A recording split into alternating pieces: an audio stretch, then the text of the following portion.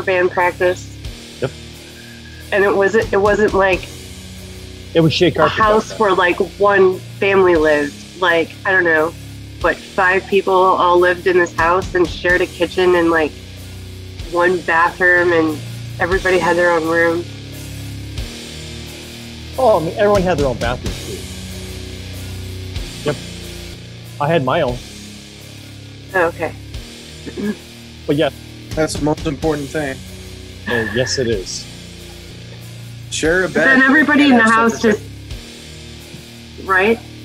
But then everybody in the house just tolerated band practice on Sunday.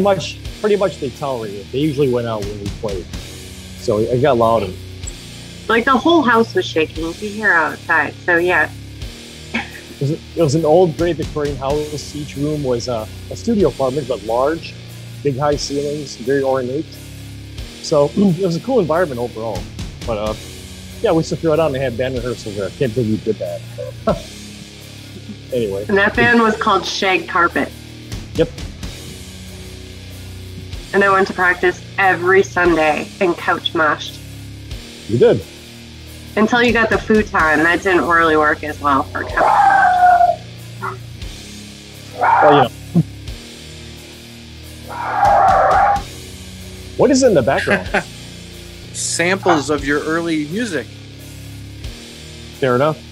All right? I like it. Yeah. That's what I assume.